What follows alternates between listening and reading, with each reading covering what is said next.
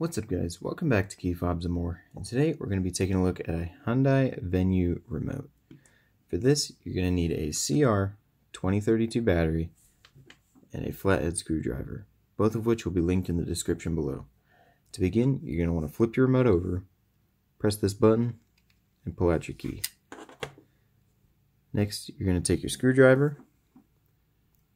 In that notch right under where your key sits, you're going to stick your screwdriver and give it a twist.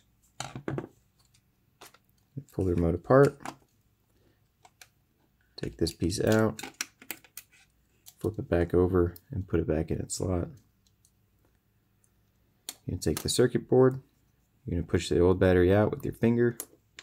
You can lay the circuit board back in the silicone. And you're going to take your new battery and put it in right side up.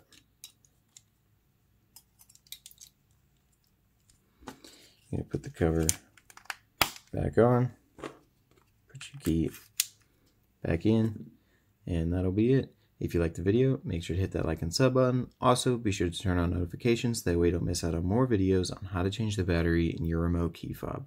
I'll see you in the next one.